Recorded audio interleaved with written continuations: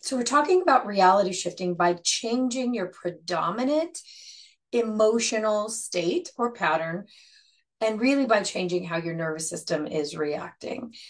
So the nervous system is there to protect you, to keep you safe. It really is. That's its job. But it gets things wrong and it doesn't have a way to interpret time.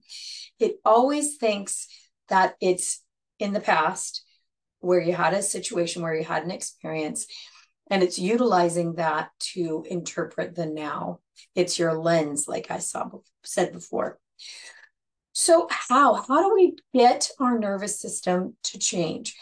It's really quite simple. You have to re-educate the nervous system. And the nervous system is not your mind. Your brain is a part of it, but it's really every bit of your physical body combined with your consciousness. Now, your consciousness is really just the awareness that you've come to so far with age and experience. And it's colored by all of those experiences. And it also has some discernment that's unavailable to you at different lower levels of nervous system reactivity. So the nervous system needs to be accessed through the physical body. So in Cognomovement, we do it through the eyes.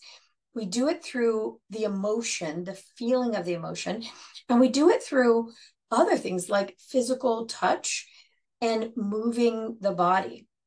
Bill always says the eyes, the brain, the spinal cord are all one unit. So to access the brain, we use the eyes. It's the only way to look at the brain is through the eyes, unless you've got an MRI machine or a CAT scan. So we look at the eyes and we utilize the eyes to help change one end of the nervous system, the brain. The other end is your fingers, your toes, your skin, because they are constantly taking in the world around you. And then the emotional state.